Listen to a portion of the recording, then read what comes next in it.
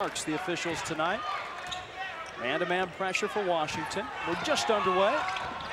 And Billups loses it out of bounds. You do have to remember he is a true freshman. He is prone to turn it over every now and then. He's also had the first triple-double in the history of Colorado basketball.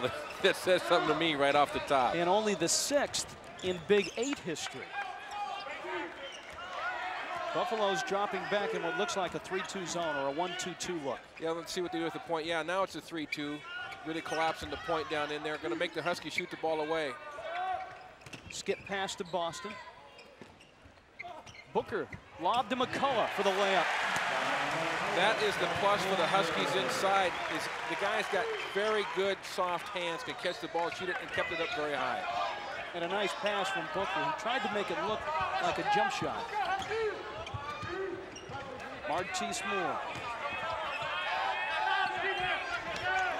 Kretsa is not a scorer. 4 of these 5 starters for Colorado are at 14 points a game and better. Almost all the points for Joe Harrington coming from that quartet. Here's Billups again to the bucket. McCullough with the block and the rebound. On the move is Booker. Hamilton open, takes the 3. Hamilton actually shooting the ball well from three-point range, although not what I would call a great three-point shooter. Booker on the rebound. Bob Bender said today that the pace of the basketball game to him is dictated by turnovers. If Washington can force turnovers, then they'll run. Yeah, and I think, you know, that's Bob. Bob has kind of the philosophy I do. You run with a purpose. You got to know why you're running. I hate guys who just go out there and do what I call pivot pass, tear around up and down the floor. But they know they want to run off those turnovers, and that can ignite them. Sanford walked with the ball. Then you would not have liked watching one of Colorado's games this year against George Mason. 132 to 117. It was an overtime winning. And if you're not a college basketball fan, Paul Westhead is now coaching at George Mason. Well, yeah, and of course Joe Harrington used to coach at George Mason, but that's the way Paul teaches. They just want to get up and down. Hamilton got a hand on it, and Billups sort of escorted him out of bounds. It'll stay a Colorado ball, but already Washington has been able to put good pressure on the freshman Billups. Well, I was wondering what was going to happen if they were going to pick him up full court, but here's the pressure out here with Hamilton. Actually dribbles it off the heel of his foot. That's over and back right there, folks, and they called it. Not a smart play. Now, let me tell you something I used to teach young kids.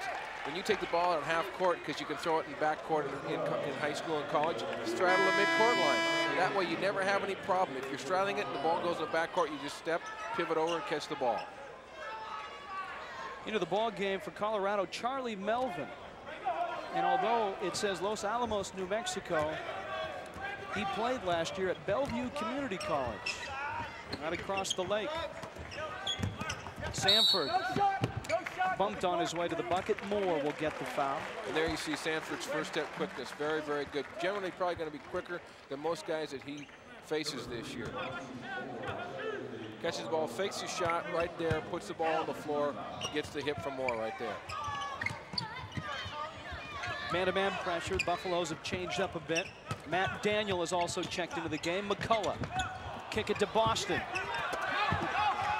And Moore walked with the ball.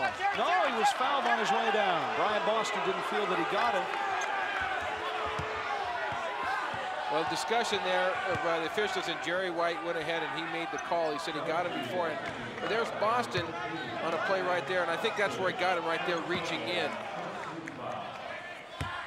Let me say this, when you're 7 foot 270 or in that region, you've got to go ahead and score when you get the ball in deep, and I'm sure that Bob Bender and the staff will tell Todd McCullough that. Matt Daniel to the baseline. In low Moore. Martise Moore. That's 14 points a game. That's a problem right there for Todd McCullough. You got to play big and make those guys shoot that ball over you. You know you're not going to out-quick them. So Joe Harrington has made a couple of moves. He brought a new point guard in Matt Daniel. He's gone back to the zone, and he also brought some height in with Charlie Melvin.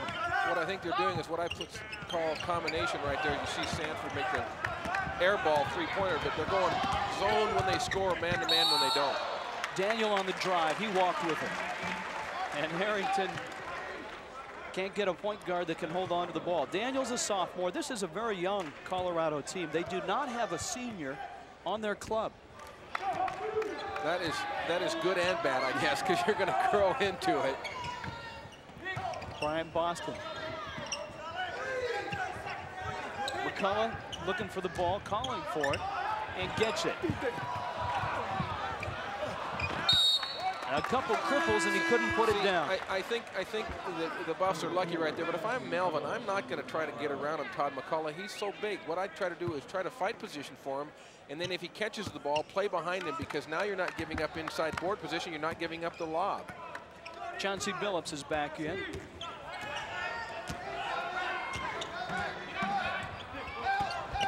Billups finds Edmonds on the baseline. He walked. Wasn't ready for the pass, and that happens a lot of times when you got a guy who's a great passer. You better be ready for it. Joe Harrington has come to Seattle, trying to move his record to 6-4. And the Huskies would like a win before USC gets here on Thursday. Welcome back, Joe Harrington of Colorado. Dave Harshman, he's in a unique situation, and an unpleasant situation, quite honestly, for a coach. In 3 more games, he will lose 2 players to academic problems. Fred Edmonds, who started this game, will play in this game and 2 more, and then he's gone for the rest of the season, as is Leroy Carter, who comes off the bench. Well, I think it's really going to hurt with Edmonds because he's a starter. He's been here been at Colorado for a couple of years. High school teammate of Chauncey Billups too, which probably didn't hurt in the recruiting process. But you know, that really hurts. Neither team lighting it up early on. Sanford pops out, gets it to McCullough, and he puts it up and in. Well, just too strong, too big inside for Melvin right at this point. That's why I say Melvin's got to play, I think, on the baseline side and try to protect the basket. Colorado's offense begins and ends a lot of times with Billups. Edmonds. Got away with one there. It looked like he took an extra step, but they're from Colorado, maybe without a little skate.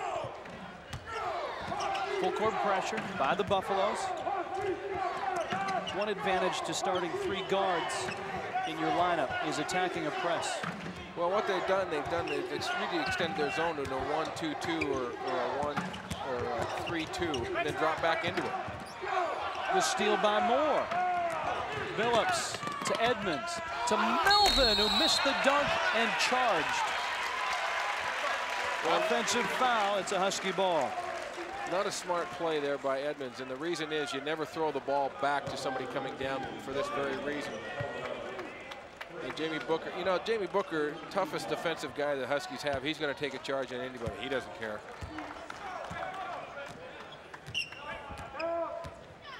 Nine turnovers in 5.5 minutes.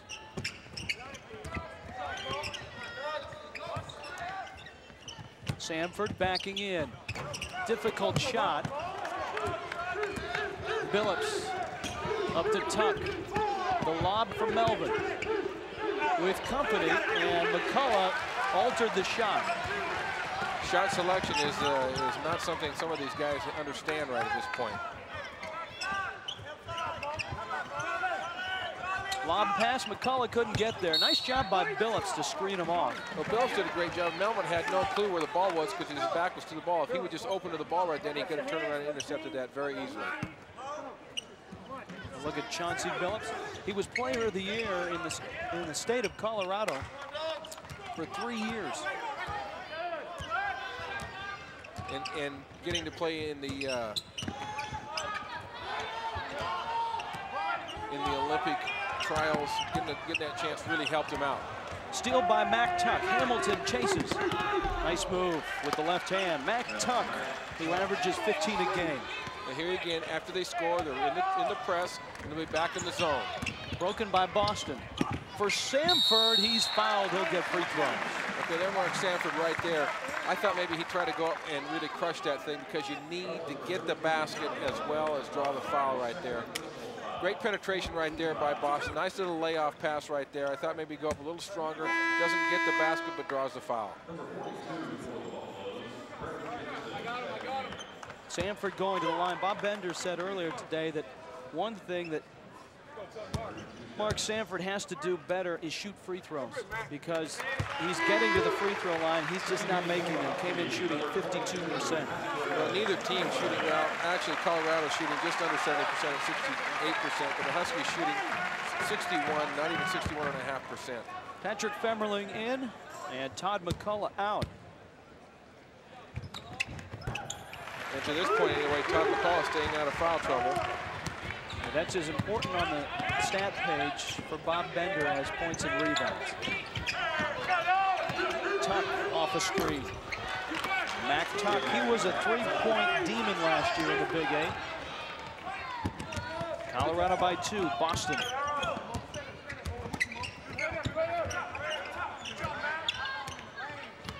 Man-to-man pressure. Now it's Femmerling trying to post up. Boston strokes the three. Boston is a very good, the Huskies, like most people, are very good three-point shooters when they have their feet set. Offensive foul right there. Hamilton got in the way of Moore. Actually, to me, that was a no call because Moore did kind of shove him out of the way, but it wasn't anything real flagrant. Joe Harrington, you mentioned George Mason also had a nice run of 3 years at Long Beach State before he arrived on the Boulder campus. Yeah, I've known Joe a long time. We probably go back over 20 years when he was an assistant at Maryland. Played at Maryland as well. Sanford in low, and he moved his feet. And that's the second walk called on Sanford, and actually should have been the third because he did it one other time that wasn't called.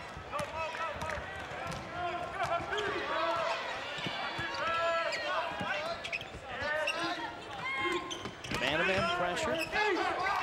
The follow away from Edmonds, Femmerling. Femmerling has a good understanding of the game, I believe. One area that Bender would like to see Femmerling improve. He would like to see him not be so unselfish. Wants him to shoot more. You know, that's a tough thing to do. I can remember when Detlef was here, my father had the same problem, really. He says, you know, you're our best player. We want you to have the ball. Hamilton, shot clock's at 2. Oh, yes. You got to give three. You got to give him 3 just for the acrobatic on that one. His foot was on the line. It's a 2. And it's a 3-point Washington lead. I mean, there's no degree of difficulty. Not tonight. Jensen over to Edmonds on Booker. And Washington likes to run off the miss or the turnover. Edmonds had Jensen wide open inside if he'd have dropped it off that time.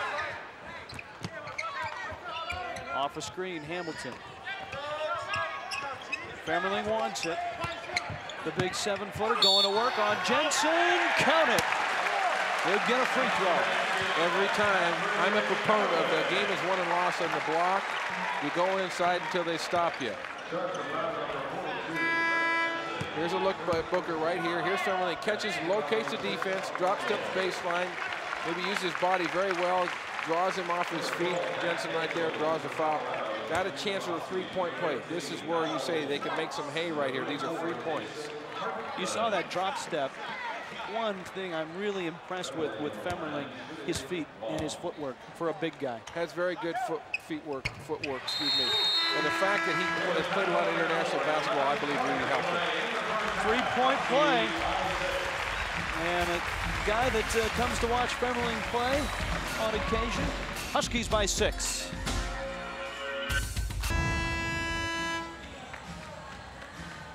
Rich Waltz, Dave Harshman, welcome back. 6-point Husky lead. Well, here's the clock running down right there. And there's, excuse me, there's Hamilton just on that acrobatic degree of difficulty, 3.3, but he only gets 2 points on that shot. You know what's nice about him, though? He had his head up the whole time, and so he had a good look at the basket. He's becoming more and more aggressive. Donald Watts has checked in the ball game, and here you've got 2 pretty darn good freshmen checking each other, Billups and Watts. And also into the game is Matt Daniel. Moore. Martise Moore. I'll tell you what, Colorado isn't great in the post, but they're very good. I'd say what I call medium range, 17 to 18 feet. And of course, we know Billups can shoot the ball to 3-point range. And one thing that Joe Harrington has done is insert Daniel as a point guard and move Billups to the 2 spot. Jason Hartman has checked in also for Washington. Booker off the dribble. Hartman trying to get a rebound, bumped into Moore. Jason Hartman had some very good games early this year. He can really shoot the standing three-pointer. Not great at putting the ball on the floor, has very limited lateral quickness, but a tough kid, will rebound for you. I think he's a very valuable asset for Bob Bender. His role has kind of changed with the arrival of the 7-footers, hasn't it? Well, it really has, you know, and he's playing probably more on the perimeter than he ever has. Billups into Tuck. He's bumped on the shot. Booker got him. And Mac Tuck will go to the line and get free throws. Well, you know, that's kind of a funny play there, or ironic play, because Tuck looked at the basket. As you see here, we see this is a nice play. He got him late, really. He was open on the cut for the basket, and then he hesitated on the shot, and there you see him go up with the shot right there and get hit on the arm by Booker. Colorado at 68% from the free throw line this year. Tuck only shooting a little over 60%, so I just don't understand why people can't shoot 70% from the free throw line minimum. Well, you have to make a video. The Dave Harshman free throw shooting video. You'll make a bunch of money. Watts out to Booker.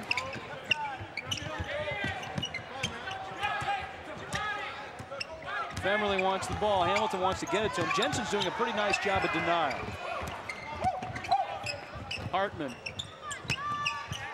Got to get it up. Shot clock at 3. It's Booker. Nice job by the Buffaloes in their man-to-man that time. They're doing a good job. They have good team quickness. Martise Moore. He is a good-looking player. He's got 6 in the ball game. The transfer from Georgia Tech. Normally, you don't want a guy to come down and just pull up and shoot it, but I mean, he felt comfortable. He's at 17 feet. He's going to nail it. Colorado on a 4-0 run. Booker finds Watts, and he shuffled his feet. Donald Watts has struggled this year. He's shooting at 22%, but the Washington coaching staff wants him to keep shooting. They feel it's very important for him to find his shot, and he's not going to do that if he doesn't shoot. No, I think so, but right there, see, he passes up an open shot to put the ball down, and like a lot of the Husky guards, for some reason, shuffle their feet when they start. Both teams have been guilty of that tonight.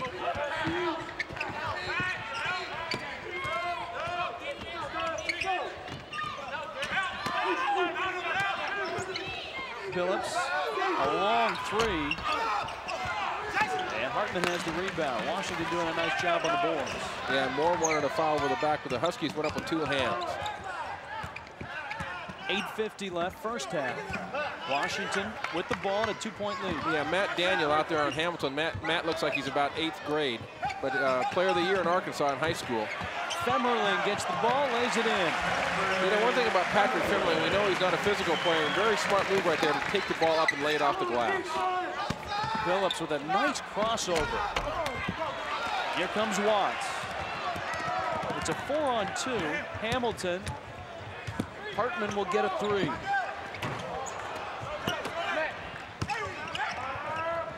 Mac Tuck for Jensen. Great look down the floor by Mac Tuck. The reason Hartman doesn't hit that shot is because he's got to bend over to pick the ball up. Not a real good pass. If he gets a good pass, he's got his feet set, he would have nailed it.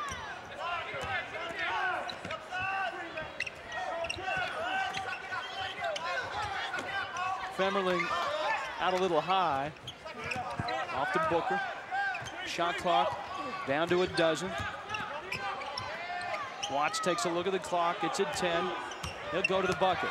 Donald Watts. In and out. Femerling kept alive for Hartman. Billups. And here come the Buffaloes.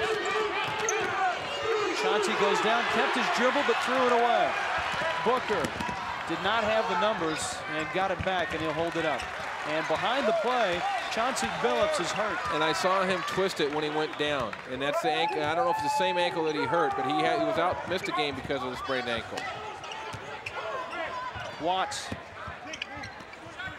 And Billups still moving pretty gingerly. Hartman wanted the 3, takes the drive, too strong. Femerling, with the rebound and the putback, he knocked Jensen into the first row. Well, it really did. The one thing, though, I'm watching more, Jensen's not getting any help on the boards. If Colorado would go back and rebound the basketball as a team, they wouldn't be giving up second shots. And another turnover, Matt Daniel double dribble. in front of the Colorado bench. Joe Harrington not real happy right now. And a timeout on the floor.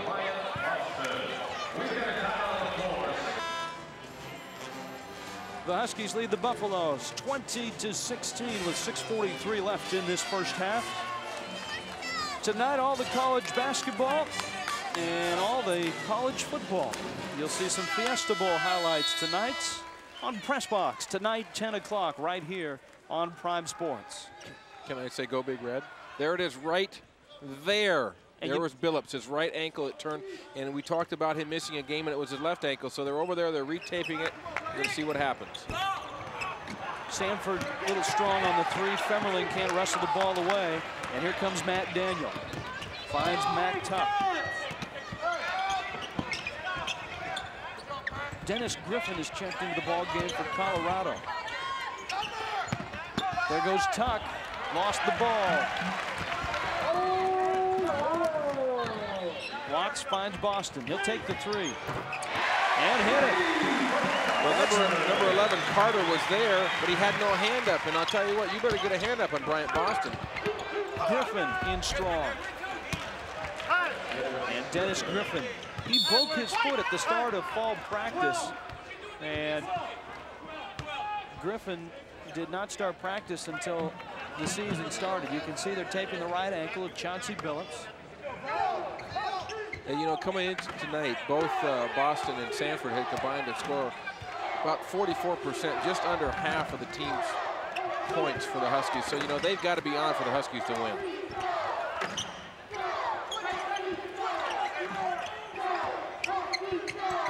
So the Huskies are running Donald Watts in the baseline now. They're going to try to take advantage of the size inside because Donald hasn't been shooting the ball well away, and they want to give him a chance to get off inside. And they did that in one of the exhibition games earlier. Clock is at 2. Booker gets it away, does not draw iron, and that'll stop the game. That is nothing more than poor recognition, and the coaches that just drive you through as a coach. One thing I learned when I coached in the NBA, Larry Brown used to have a signal at 8 seconds. They called it color. His was blue. So they knew exactly what they're going to do when it got down to a certain time period. And I think you've got to have those situations. Let's see what this Buffalo team looks like without Billups. 17 turnovers in 15 minutes. Tuck takes it through. He can hit from out there. You know, he's a funny looking. We knew it was going to be a small crowd because of the Fiesta Bowl. There's no energy in this building whatsoever, and that really hurts the Huskies as the home team. There will be plenty of energy, we hope, this weekend with USC coming in Thursday night, UCLA in on Saturday. Boston with a nice spin move. Can he finish? No. Femerling over the back. Patrick Femerling is very aggressive to the ball. I really like the way he plays, and I think he's, like I said earlier, he's going to have a good future.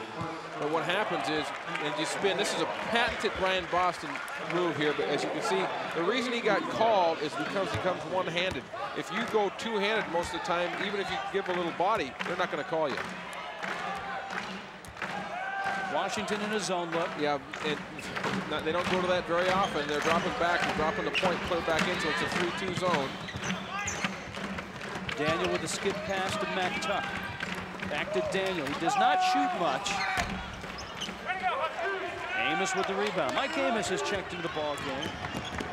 You talk about bad ankles. Mike Amos has them all, I think.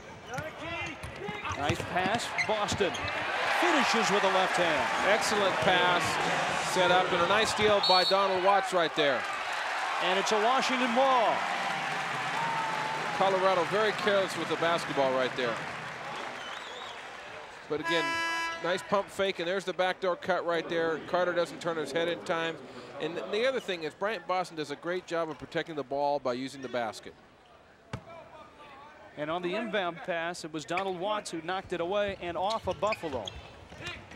4-point lead, Boston, 6-point lead. That just kills you as a coach because you just give up 2 quick baskets. Bryant Boston with 10.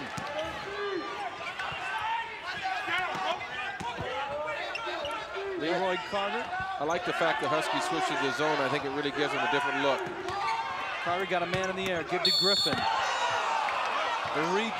Boston got a piece of it. You know what? And it's too bad there because Jimmy Booker was in position to take the charge right there, as he always is. Right here, they're going to call Boston for the reach right there. Boy, I tell you, that's a tough call because it looked like he got all ball from this angle. Washington enjoying their biggest lead of the ball game. 27-21. Huskies on top. Rich Walton, Dave Harshman back at Washington. 27-21. The Huskies on top. You mentioned that the energy level here at Heck Ed was down, and certainly it is, but I think Washington has done a pretty nice job of making a run to go up 6 and create their own energy. Yeah, they really have. I thought the switch from the man-to-man to the zone, which you're not going to see a Bob Bender team play that much zone, but I think it was a nice, smart coaching move. The other thing I think that could help energy-wise is to pick them up full court, especially with Billups out of the ball game. Well, he's back in there now, but he's got the gimpy ankle. Make Colorado, you know, handle the ball full court, put some pressure on him. Colorado ball. And they've got a full 35. There is Billups. He sprained the left ankle 2 weeks ago. He just tweaked the right one. And Washington back in that 3-2 look. Well, it's probably going to hurt him in terms of trying to put pressure on it and go around somebody. And I know it's a long ways away from your hands, but bad ankles or a knee or anything with your legs really does affect your shot. Oh, tremendously. Because your lift and all your strength, the further out, is from your legs. Edmonds got to get it up. Shot clock's at 2. Moore misfires. Billups gets the tip from Dennis Griffin. Smart play by Griffin. Not what you call a leaper, but smart enough to tip the ball back out. Colorado known for moving the ball up and down the floor. Very deliberate against this zone. Mac Tuck. And the tip by Edmonds didn't go. Hamilton and the Huskies with it. A 6-point lead. It equals their biggest of the ball game. They've been here twice now. Lob pass Sanford. Comes down and scores. And Martise Moore, I think, will pick up the foul. Shows a little more strength out of Mark Sanford. You never would have seen this play last year. There's a nice over the top by Hamilton. Maybe he avoids the foul right there. I thought Griffin got him, but there's the second foul by Moore. His third personal, actually. And that really hurts. And Sanford goes to the line. Well, Boston to this point has picked up a double figure scoring again. I think that's about his 14th of his last 16 games. He's been a double figure. Bryant already with 10, including a couple 3-pointers. So it's an 8-point lead now.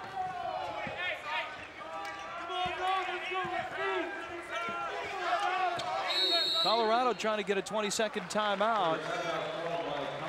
And they finally do get it with 2:11 left here in the first half. Martise Moore, I don't know if Joe Harrington just wanted to get more out of the game so he didn't pick up number 4, but he got the 22nd timeout. Probably more often than not, yeah, with 2:11 to go in the half, down 8. It's really important that they get a good shot this time down. Really important on Saturday night that the Huskies are ready for this crew. UCLA is in Heck Ed, and you'll be right here on Prime Sports. UCLA in Washington, it's live on Saturday. The last time UCLA was in Seattle, they won a national championship. Yeah, well, don't confuse that team with this one. Not yet. I've seen them play, tremendously gifted, but not playing nearly as well together as that team, and lacking the leadership. Tuck drives by Amos. As the shot clock expires, Fred Edmonds hits the bucket. To this point, Husky guards are outscoring Colorado 22-9. Two big bodies in the ball game. McCullough's back in, and he missed the jump hook. Got the shot they wanted, the Huskies did. You got to convert on that one. Billups, he's not moving well. No, not at all. Not like he did at the beginning where he came down a bit of shake and bake and went around whoever was guarding him. And Sanford will pick up the foul. I just think that they feel probably that his presence in the game is just helpful to have him in there. Probably at, I'd say 50 to 60%. Edmonds off the inbound. Sanford with a rebound, tip to Watts, and Washington tries to run. Watts will take the 3. A little too strong. Here comes Colorado. The Buffalo haven't done much of this tonight, have they? Hamilton got a piece of Tuck, and down goes someone on the baseline. one of the ball boys. I'll tell you what, Hamilton tried to get into Tuck, and by that I mean you see him coming in the picture right here. Put his hand on the right. Tuck is so strong. He says, "I'll just drive you right out of bounds." Colorado averaging 84 points a game. They like to play at an up-tempo pace, and that pace has not been here tonight. And Colorado only attempted 2 free throws up till now, both of them by Tuck, and he was 0 for 2, so see what he does here. 8 points now for Tuck. He leads the Buffaloes. Yeah, both teams in the bonus right now.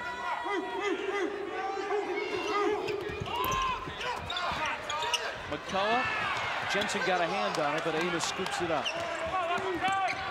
Final minute and 10 seconds of this first half. And a 5-point Washington lead. Amos, head fake. Good ball fake, and he scores. Good ball fake. I'll tell you what, Mike Amos isn't going to go around too many guys, but he got himself that play by a good ball fake. This zone has been pretty effective against Colorado, and it really has slowed the game down. Well, now that they've got Sanford playing the top two at 6'7" or 6'8" with a big wingspan, he can drop down and protect against the post. That's a point guard's nightmare. Carter out to Billups, a long three, and not a good shot. McCullough lost the ball, tucked to Jensen. Well, the clock was running down. That's a gift. That's too bad because they just lost a handle on it, and the Buffs were able to pick it up and take care of the basketball. 20-second timeout. Bob Bender will use it. He wanted it when the ball was back on the baseline, and a few seconds escaped. So there's 13 seconds left on a 20-second timeout. And well, I see the play right here, and I see the fact that you know, they pick it up and convert it, but Terry Chrisman just made a technical foul on Joe Harrington. All Joe Harrington was asking him to do was come out. It was a timeout to ask him to come out there and watch the 3 seconds. And to me, that's not.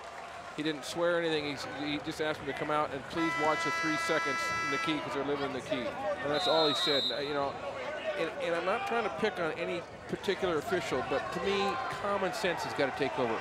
Joe Harrington wasn't out there swearing. He went out there ranting and raving. He just out there saying, "Would you please watch the 3 seconds?" I read the lips. I watched the whole thing. Hamilton will shoot the 2 free throws. It won't cost Colorado a possession because Washington had the ball already. But if Hamilton can hit the free throws, it could cost him points. It could really cost him points. Hamilton at 61%. I guess I'd like to get an explanation because what I don't understand, timeout had been called and he had just come out and was approaching Terry Chrisman would say something to him to basically say, "Please watch it 3 seconds." Huskies to inbound it. 13 seconds left in this first half. Let's see what kind of shot they get. Watts. Got to get it up. Sanford takes a look at the clock. Desperation. And Colorado did a nice job of defending in the final 13 seconds. Joe Harrington still not real happy and still a little bit puzzled as to the reason for that technical foul. Washington heads to the locker room with a 7-point lead. The Huskies lead the Buffaloes. We're back at Heck Edge after this timeout on Prime Sports.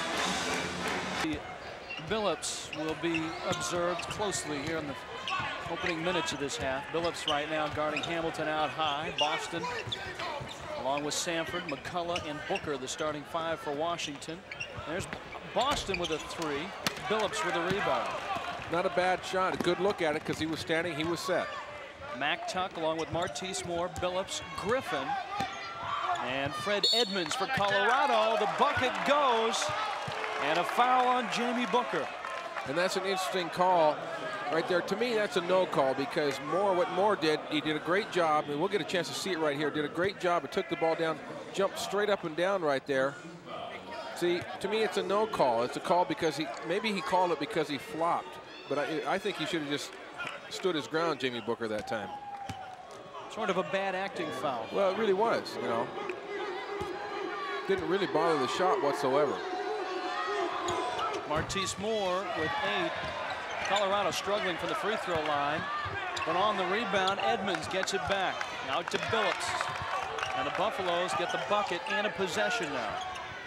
Griffin to a cutting Edmonds. Difficult shot. Tuck up on the rim, and I think McCullough might have bumped him. I'll tell you one thing I noticed right now is Colorado is so much more aggressive on the offensive glass. When they shoot the ball, they've got 2 and 3 people going. In the first half, they were lucky to have 1 person on the offensive glass. First personal on McCullough. Washington. Man-to-man pressure. Griffin is open.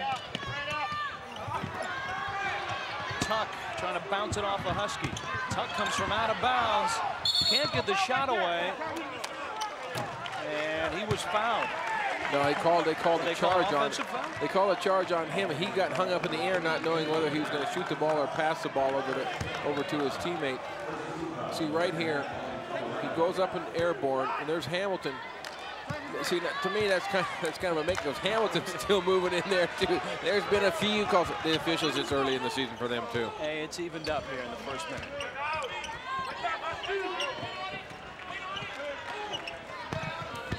Man-to-man pressure for Colorado. They showed a little bit of zone. Samford with a quick release. Maybe a little too quick in that shot. Not a bad shot, but maybe they could have moved the ball around a few more times. Chauncey Billups. Hamilton on the reach. Right at the top of the rings. I'll be interested to see if Colorado can get the ball in the hands of Billups more often and make him a threat, because he was not a threat, especially after turning his ankle in the first half. Yeah, I don't think you will see him being able to take somebody one-on-one like he would be capable of, was he healthy. He's working on Hamilton right now, trying to rub him off on a screen. Tuck back to Billups. Going to the bucket, finds Mac Tuck. Missed the 3. Here comes Booker.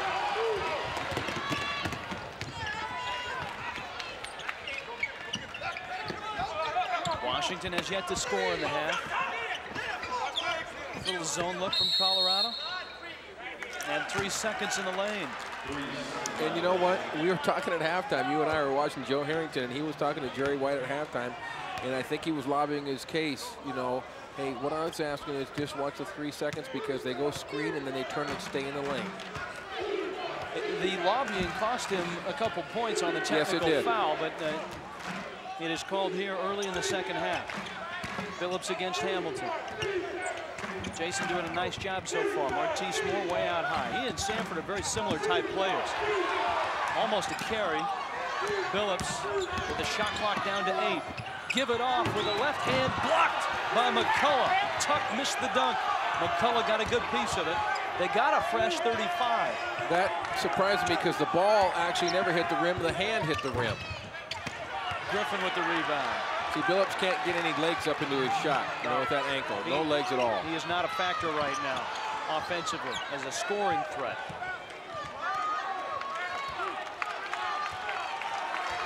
Colorado with the shot clock at 15.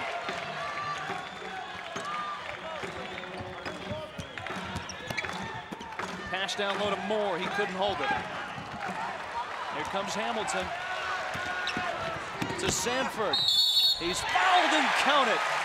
Now that's his second play. Mark Samford has run the floor, and he gets rewarded for it and gone up strong and drawn the foul. Last year he would not have been able to complete the 3-point play. Nice job by Hamilton to give him up, to reward him, and he goes, just gets hammered, and the ball goes through. Mac Tuck picks up number 2. That was almost a flagrant foul, because Tuck went after him with 2 hands. Samford having a decent night from the line. Here's Todd McCullough down low. Yeah, here's Todd going up, and you know, you got to be smart. There's Mac trying to Tuck trying to challenge him. And your point was a good one. The ball did not hit the rim, so the shot clock should not have been reset. Yeah, I should be an official, you know, as a joke. Billups going down. Off to Martise Moore. Hey, the shot clock is down again to 5. Moore Femerling got him. Yeah, and not a smart play on Femerling's part, because I thought he did foul him. But it's a smart play on Moore's part, because in the end he's trying to just draw contact and get the ball to the basket. Well, right there, I would have called Moore for the hook on Hamilton right there. But you see Femerling comes down with his arms, and he doesn't probably realize it. He's active. He really has his hands on people a lot. I like the way he plays, though. He has good understanding. Moore with a turnaround. And that's a nice shot over Jason Hartman. Martise Moore with 10. Moore was a good player when he was at Georgia Tech, so he's going to be a good player at Colorado. In 2 years with Bobby Cremins, he averaged 10 points a game. Booker. Hippity hop, give it off. Femerling with a dunk. A nice job. Jamie Booker took the ball to the seam like you have to, knowing that he could draw the defense. Edmonds spins away from trouble, and he finishes. See, now that's the first time I've seen Colorado go right at the Husky big men, and quite frankly, Edmonds' shot selection in the first half was very poor. 6-point lead for Washington. Femerling wants the ball. He's got Griffin on his back.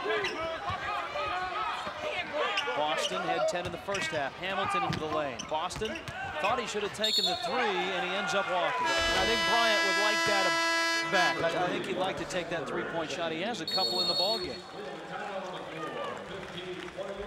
Bob Bender and the Washington Huskies on top of Colorado on Prime Sports. Washington on top 38-32. 15.5 minutes left in this basketball game.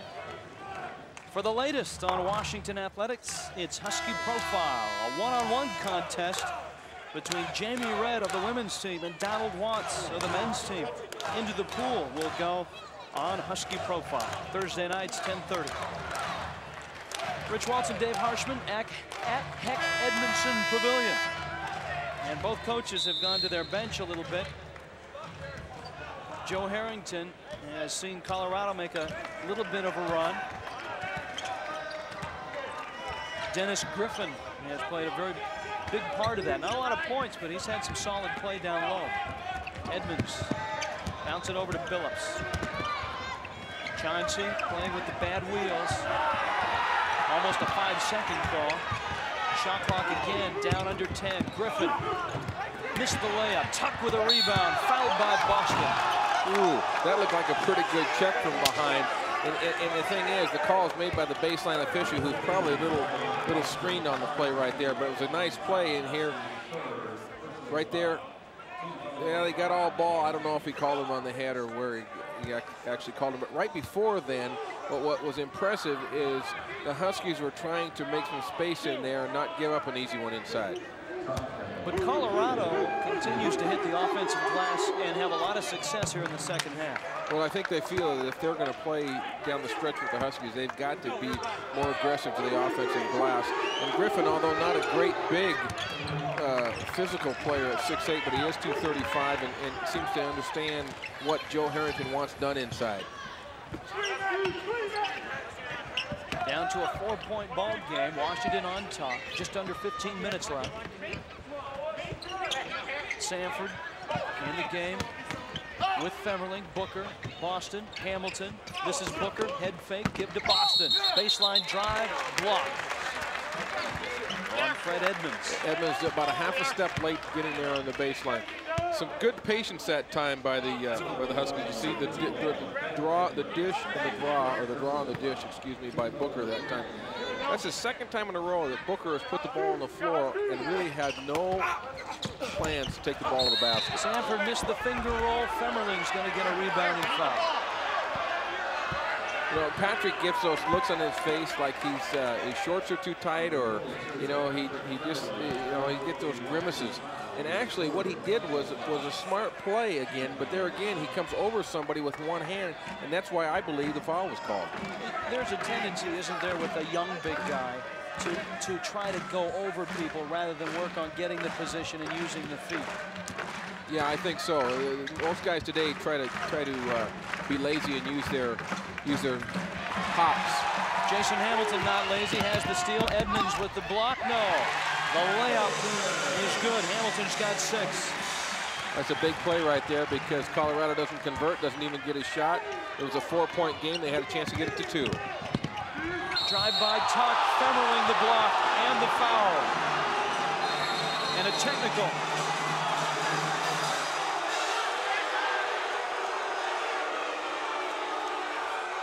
And right now, Bob Bender not real pleased. I'm not sure if he's upset with Jerry White, who called the technical, or Patrick Femerling. I'll tell you what, my view with block is you see the steal here by Hamilton in the breakaway, and does a nice job with the left hand to get the ball up over the defense. But I don't know if we've got a shot of the block that Femerling did, and it was called for the foul. But he did a nice job here. Here he is coming from the top side. Well, that's a pretty good block. But you know, bang bang and everything. The one thing I do like about Patrick is he plays with emotion, and I think you've got to have that when you play basketball. But you got to keep your emotions under check too. Every year, as Tuck misses the free throw, every year officials have a point of emphasis, a certain area that they want to clean up in the game. And it seems to me that this year officials have been very, very quick to pull the trigger on technical fouls, not only with players on the floor, but coaches on the bench. You see it at all levels, and I've seen some stuff that it just appalls me from the standpoint of the way the game is being called. And I think cooler heads need to prevail, both with the officials and also with the coaches and the players. But you know, common sense got to come into play at times. That's the biggest statement I say. You know, you got to have some common sense if you're going to wear that striped shirt. You know, Mac missed both free throws. I think he's 1 for 6 now. That kills you. You have a chance to be a 4-point game, excuse me, a 2-point game with the ball, a chance to tie it right now. But Billups made his 2, and Colorado does have a chance to cut it to 2. That's a potential 6-point swing. Billups, little head fake, gets a screen. Moore missed the 3. Colorado ball. Dennis Griffin hustling on the baseline, got tangled up with Bryant Boston. Yeah, he really did, and I'll tell you what, there's a lot of people that are screaming for a foul there when they talk about the ones that Patrick Femerling got called on him.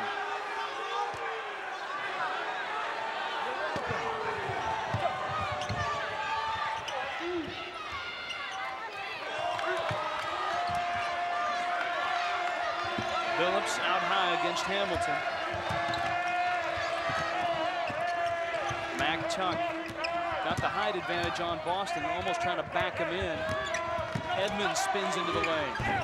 That's a nice shot. Fred Edmonds has 8. Much smarter this half, Edmonds, in terms of his shot selection and doing the things that he does best. This is as close as Colorado has been since midway through that first half.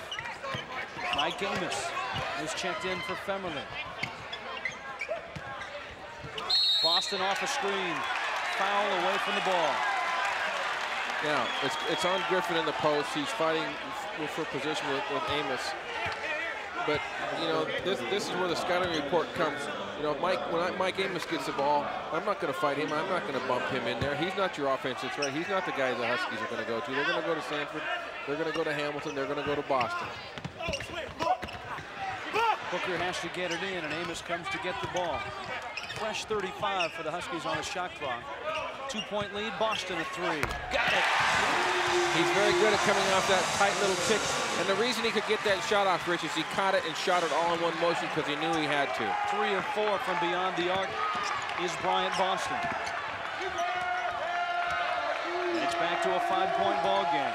And there was almost a turnover on the pass. Billups testing that ankle. Forced the pass, and Hamilton got a hand on it. Here comes Washington. Hamilton. Boston with a layup. Great job. Excellent job of Hamilton to push the ball up the floor. An excellent job for Boston to run the lane. Martise Moore. Oh, he follows it. How about that? You take a 15-footer, it doesn't go, and you slam it in. Yeah, big-time play. He shot the ball, hit the floor, and was right to the offensive board. Hamilton gets free off the screen, won't shoot it. Boston will. He got another. Well, Edmonds isn't quick enough to check him, and he cannot go behind 2 people. And I looked at Joe Harrington, and he had one of those expressions, so for crying out loud, get a hand in his face. 18 points for Bryant Boston. Billups in low to Moore. He's starting to feel it. Bounce it to Edmonds, stripped by Boston. Booker to Sanford.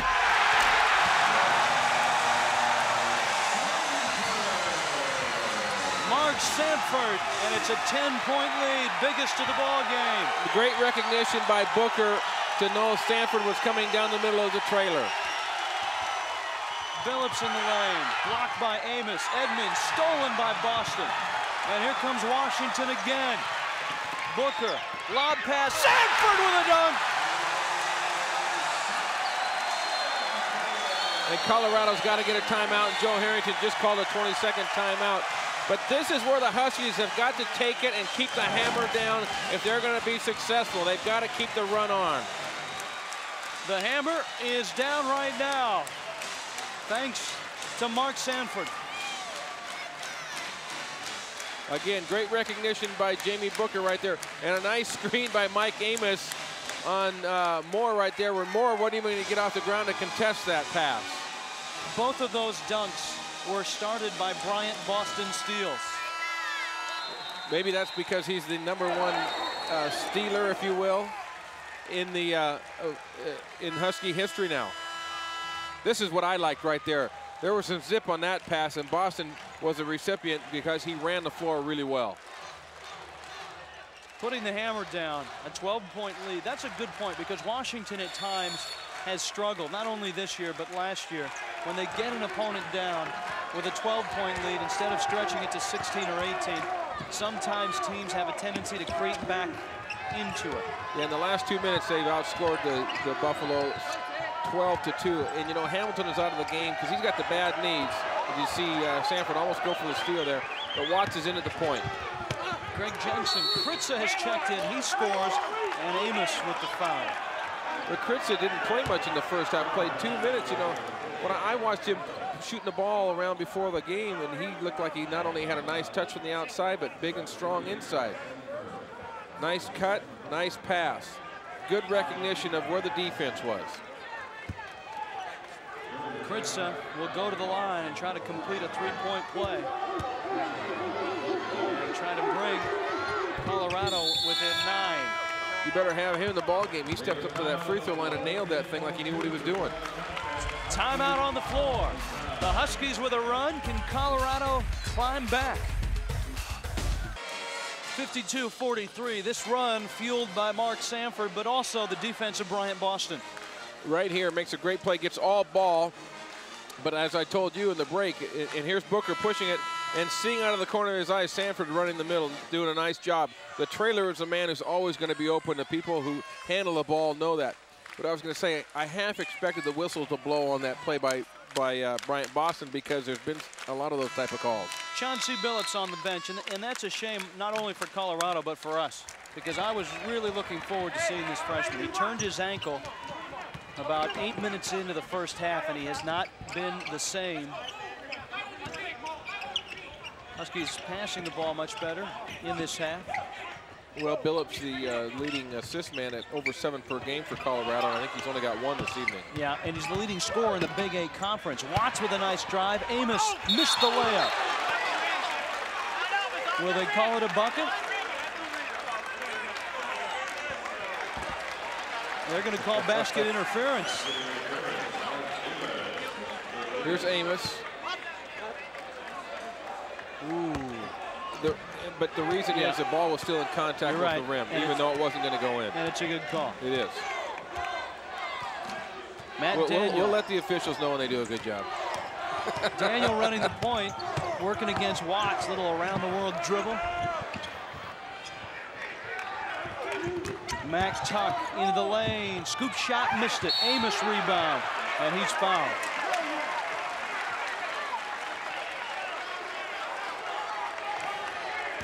So Mike Amos has been called upon. Right now, things are starting to go. He shot that ball off the heel of his hand. Things are starting to go a little bit south for Colorado right now. And if they don't hold it together, the floodgates could really open, and the Huskies could go on one of those runs that they need to close it out. Mac Tuck with his 3rd personal. Shooting percentage up for Washington. Slightly. 75%.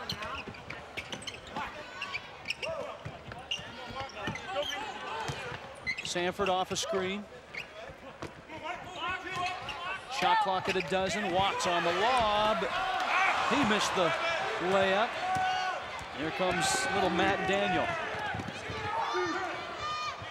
Moore with a 3. Well, I tell you, Moore is a better player than I mean, I knew he was going to be a good player, but as Joe was telling me before the game, he's just getting back into it after sitting out for a full year. Yeah, he did not play a game for, I think, 600 days after transferring from Georgia Tech and sitting out a year. Amos bumped by Kritza. You know, Jamie Booker tonight has 7 assists, which is a career high for him, and just could have had another one there and a pass inside, but the little easy one was missed. Booker really is the unsung hero of this basketball team, isn't he? I mean, yeah, he's the best defender. He's the guy that does the dirty work. I said this last year. He was an athlete trying to become a basketball player, and he's become a basketball player during last year and this year. Boston with a scoop shot, won't go. Amos, give it to Sanford. He's fouled.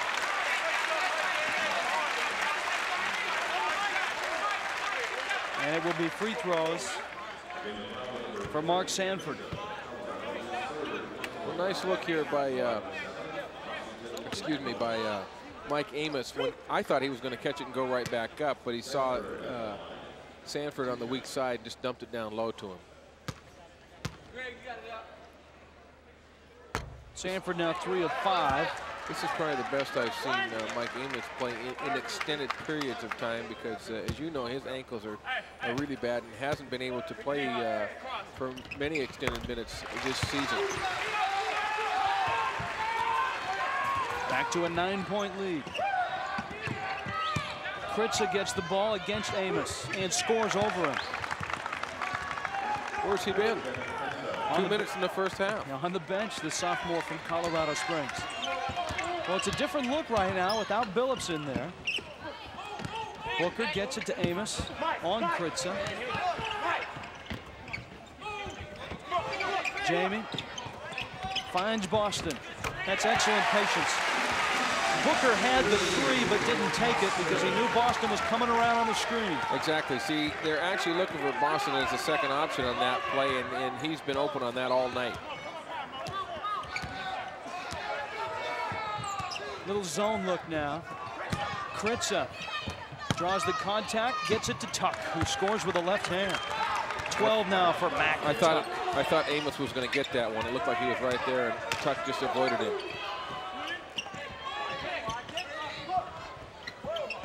Boston with 20 in the ball game.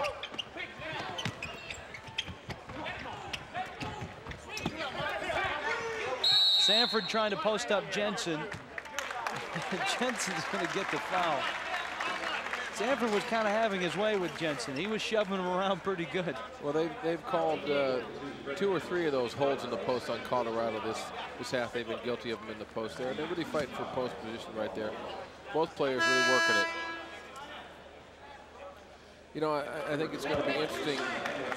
We used to say, you know, it's great the non-league wins. You need those wins to get confidence. And now when you get in the league, you want to see how guys are going to do. Are they going to measure up? Are they going to continue their scoring? Is it going to go up? Is it going to go down? Their assists, their rebounding, all those things.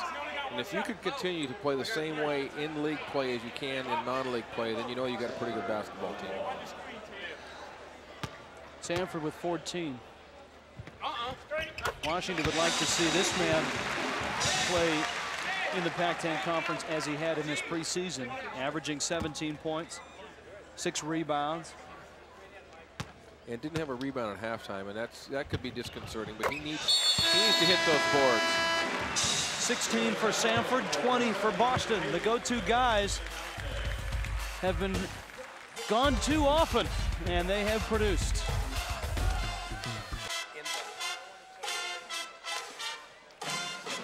Washington on top of Colorado, 59-50. 7:15 left in this basketball game. And the Husky very happy right now with the way Washington playing in this basketball game.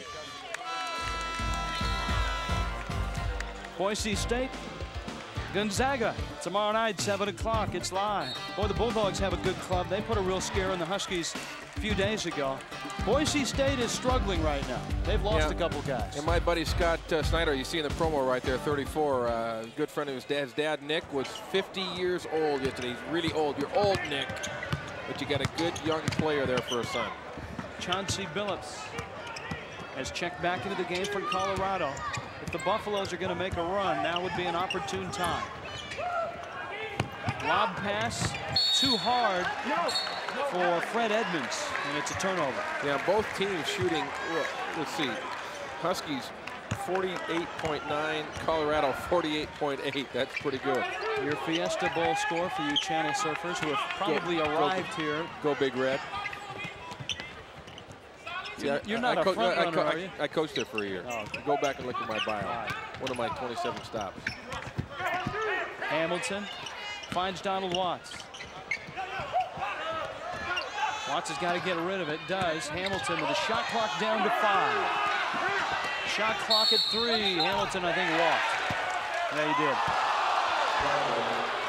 I think he was lucky he didn't get called for the off-arm hooking when he tried to get around there. So, you know, lesser of two evils right there. Here you go. Here you get to see him. You got that left arm out right there. This is a critical. Actually, I don't know. I don't think he did walk. This is a critical time right now for Washington because they have to play with a lead, and that's not something they were able to do much of last year. Right, and you know they were in that stretch in that no man's land there where they built the lead up to 10. I thought they were going to blow it out. Haven't been able to do that this year. Kritza with the follow, won't go. The tip by Amos triggers it to Sanford. Big miss in the putback. Across to Boston for 3, and it's short. Billups with a rebound. Can he hold it? Yes.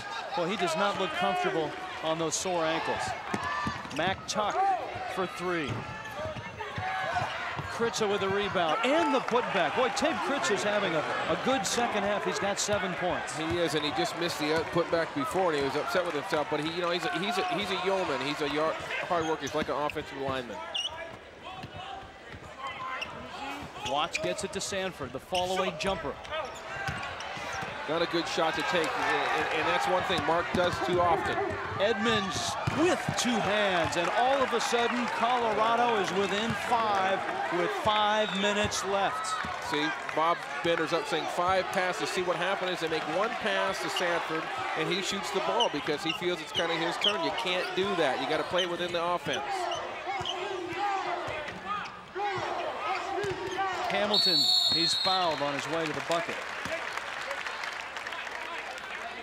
Team fouls equal now at 9, so they're both in the bonus, and the next foul on either team will put them in the double bonus. And foul trouble for Colorado. Martise Moore now has 4. Mac Tuck has been playing with 3. Smart move by Hamilton there to curl the pick that time. You know, I think that Bryant Boston probably uses the screen as well as anybody on the Husky team to set his man up for either the jump shot or, if you're going to overplay him, the backdoor cut as you saw in the first half. Hamilton hits the free throw. Chauncey Billups has checked out. And so Matt Daniel is back in. And I'll tell you, I'll take my hat off to him because I think he really did try to play. I just think he's in a lot of pain. 7-point lead. Mac Tuck in traffic. Kritza with a loose ball. Boston with Sanford. And here comes Colorado. Daniel. Edmonds again with 2 hands. Bryant should have given the ball up that time. You had people, you had numbers, you got to convert that score. And generally what happens is everybody's in transition, so you miss that opportunity and you get an easy one the other end for Colorado. And it's back to a 5-point ball game. Amos backing in on Kritza. Got him in the air, slipped. And the foul will be on Kritza before the shot. It'll be 2 free throws regardless for Mike Amos. Joe Harrington has his poor Joe. He says we got him, we can't get a call. He says all they call is on post on every time they throw it. You know, I'll tell you what, if I'm Washington, I throw the ball on the post every single time down because they're getting the fouls called. But on the other hand is, I think Mike Amos is shooting 38% from the free throw line. Yes. So I didn't feel bad. I knew I wasn't going to jinx him. No. 38% is Amos.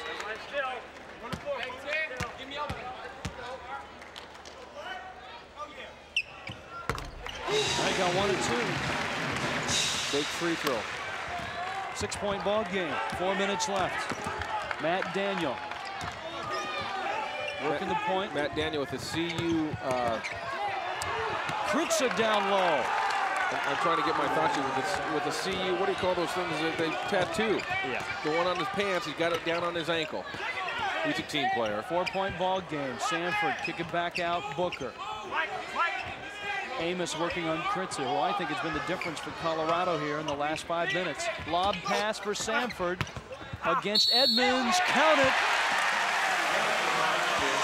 That's the 3rd basket tonight that Mark Sanford has got and drawn a foul, and hopefully can complete the 3-point play. High advantage for the Huskies, and they've exploited it. Well, nice look over the top, too. Edmonds did not know where the ball was, couldn't defend him. This is the key right here with the free throw. Edmonds has 2. Sanford has struggled from the line as well, but not tonight. 19 for Sanford. He completes a 3-point lead, and some breathing room for Washington with 3:27 left. Washington 65, Colorado 58. Rich Waltz and Dave Harshman on the campus of the University of Washington. And the Huskies trying to close out the Buffaloes 65-58. But Colorado just won't go away. Well, Colorado's done a nice job of attacking here, and this is the turnover. The Huskies missed on the easy one, and Edmonds commits or flushes it at the other end. But that started because the Huskies missed the easy one on their breakaway. 7-point lead. Nebraska running away with it. So you channel surfers hang out here for the final 5 minutes. Turnaround jumper by Moore won't go. Booker with the rebound for Washington. And the Huskies picking up the pace. Sanford. Hello. Jimmy Booker gives it that shrug. He says, hey, I saw you. He threw a nice diagonal 50-foot pass for a lob dunk. Don't apologize for that. I think that's about his 8th assist for the evening. Sanford wanted it earlier. He was open for a good 5 seconds before the pass. And a Washington foul. Sanford has 21, but it's been Jamie Booker who has been having a tremendous night. Yeah, Booker's up to 9 assists now, although the latest stats I got, he hadn't scored hadn't scored, period. I'm sure the type of player that Jamie Booker is, he'll take the 9 assists and no points any night. No problem, no problem. All he wants is that W. Martise Moore with a free throw. Edmonds. Check, it is Edmonds. Edmonds now with 11.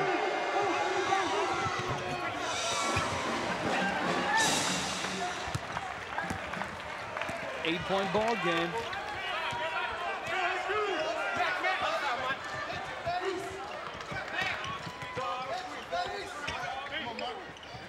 Howard Friars checked in for Colorado. And Washington just trying to run some clock. Amos wants the ball. Backing in. And Mike Amos goes to the line. Martise Moore with the foul. And that's his 5th.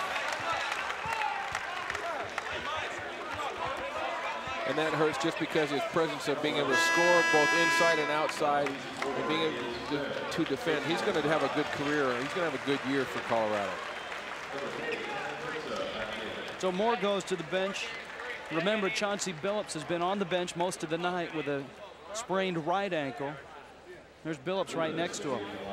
Yeah, Moore takes out 15 points and 5 boards for the evening. And the guy to his left is about, what, 23 points a game? Just under 23 points a game, and I don't think he had, did he score this evening? He had 1, yeah, he had the first basket of the game. And a couple free throws as well. So he finished with 4. Hey, Amos hit a free throw. 4 points, 4 rebounds, 4 turnovers for Chauncey Billups, and it's been a tough night. 1 of 2 for Mike Amos. slowly bringing his average right on up. 8-point lead with 2:15 left. Mac Tuck, they're going to have to get some points from Mac Tuck, and they do. So he just put his shoulder down, his head down, and went to the basket. Just like a Mac Tuck would. There's Hamilton in the lane, trying to get it to Sanford, and it was knocked out of bounds. Bob Bender doesn't like it. He says, slow it down, slow it down. We don't need any of those fancy things. We just need to come down. Right now, the clock is our ally if we choose to use it.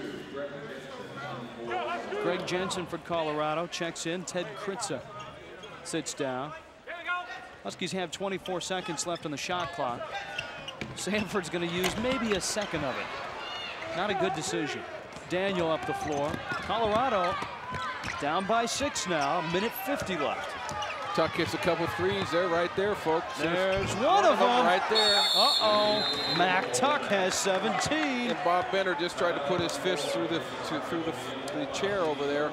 And luckily it wasn't a wood chair because he probably would have hurt himself. But I tell you what, that's exactly what we're talking about. 1:41 left. Washington's lead is melting quite slowly and painfully.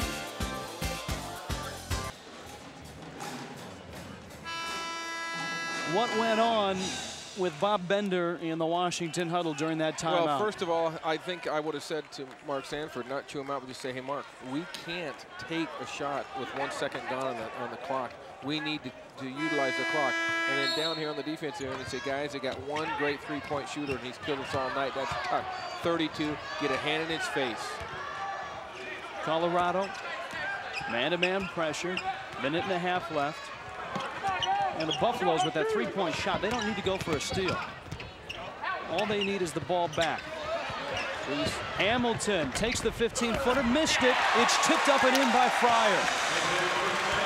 Sanford will get credit for the bucket. He now has 23, but it was Fryer who had it bounce off his hands and go in. It's a 5-point Washington lead. This is Tuck. He's dangerous from beyond the arc, and Booker went right through the screen, and the foul goes to Edmonds. Offensive foul. Tough call for Colorado in that situation right there. What I was going to say is, you made the best comment in the fact that Colorado didn't need to foul, and how many times in the first half did they make the Huskies run the clock down and take some ill-advised shots, although one of them was a shot that Hamilton did hit. And that time, Hamilton probably shot the shot he shouldn't have shot. Maybe he should have passed the ball and made a cut to the basket, but the tip-in bails him out. Here's a look. Foul goes on Edmonds. And Booker makes 1 of 2. So Jamie does have a point tonight to go with 9 assists. Leroy Carter checks in for Colorado. That's a tough call to see that on the replay right there, because to me that's a non-call, but you know, it's made. Now you got to overcome it. Daniel runs the point for the Buffaloes. Edmonds ready with the screen. Baseline drive. Daniels almost lost his footing. Gets it to Edmonds, loose on the floor. Bodies hit the deck. Held ball. It's a Buffalo ball. It really is. But see what happens that time when you're that small. Daniel dribbles the ball down to the baseline and picks the ball up. Cardinal sin right there. If he'd have kept control of the ball, and they obviously were trying to get it to Tuck for the shot. Colorado now, they need to get a shot up. They need to score, and then they need to call timeout.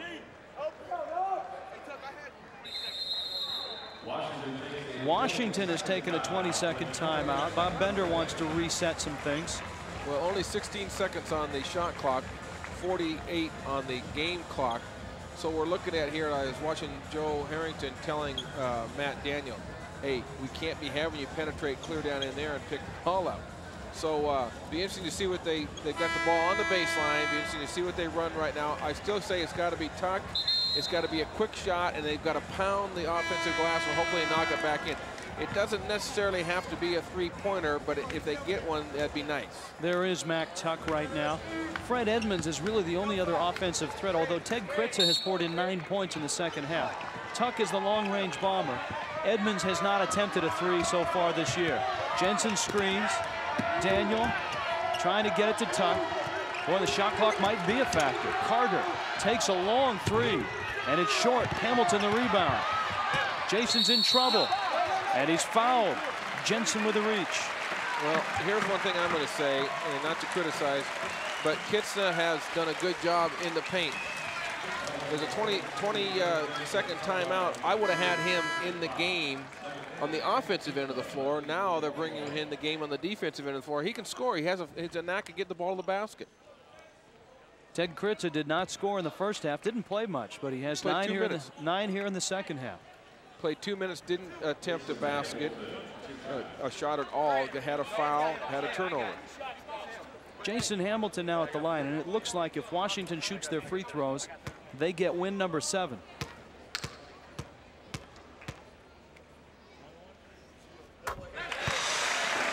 Politely quiet in here while Hamilton shoots his free throws. Everybody's kind of holding their collective breath. Yeah, you know, this is an important win for Bob Bender and the Huskies and the Husky program. And, you know, like, I know what he's going to tell them when he goes to the locker room. It's going to be very short-lived. Hey, guys, congratulations. This is a good win for us. We accomplished our goal, which is to be 7-2. But now the real season starts. Yeah, by the way, here's the tape on USC. Let's watch it. Edmonds, baseline drive. He scores. Fred Edmonds, and the Buffaloes get their timeout, but with just 23 seconds left. 72-66, Washington by 6. Now here's something interesting. You know, I watch. You know me. I'm a basketball junkie, so I watch a lot of hoops. I happen to watch the Cougars play at Syracuse. Cougars should have won that game. They missed 2 putbacks and missed a 2-shot free throw. But what I was going to say is, they called a timeout at the end. They took the ball out on the side, and what they did is they threw the ball into I think it was Fontaine. He took 2 dribbles, jumped in the air, and threw the ball back into Antrim, who had thrown the ball in, who took a 3-pointer. Well, especially when you're on the road, it dictates you take the ball to the basket when you're on the road, because you got to create a situation that maybe you draw a foul, maybe you draw a defender to you who kicks to somebody, or maybe you can go ahead and score and draw a foul. Who knows? There's a lot more situations than just trying to pull up and shoot a 3. And that was the point right there where Edmonds took the ball in deep and scored and then called the timeout. And that's what you got to do. Now, defensively, if you're Colorado, you got to play what I call over the top. You got to get a hand around. You got to try to force the pass up towards the baseline.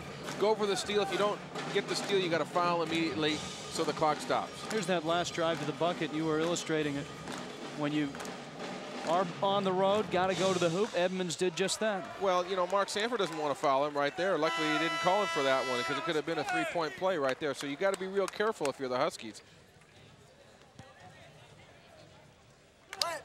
There's the man, Chauncey Billups. What a different game this might have been had Billups not turned his ankle, although he was not burning it up in the first half. No, it really wasn't. And I got to give the Huskies a lot of credit. They did the job they had to do. Hamilton fouled. Normally, he's a guy you might want to foul at 61%, but he's been very good from the free throw line tonight, as has the entire Washington team. Much better. At 16 of 22. And with this win, it'll be the longest win streak in the Bob Bender era here, and hopefully it'll go to 5 Thursday night. It's not done yet, though. No, I know that. You know, the one thing that I'm curious to see USC, although we're not doing the game, but I'm curious because they've won some games, quite frankly, I didn't think they would win. I think they've only have 2 losses up to this point. So we'll see just if they're for real. Now, Washington and USC may be 2 of the more improved teams in the Pac-10 Conference. The conference this year, there's a little mystery surrounding it, because UCLA has lost a lot, obviously. Stanford's real good. Well, see, Stanford lost Tim Young. I don't know how long he's out there, big 7-footer, and he's legit. Wild shot doesn't go. Edmonds will take a jumper, miss it. Kritza with the putback. With 10 seconds left, Buffaloes get a timeout. Kritza now in double figures with 11. I'm not sure why they stopped the game.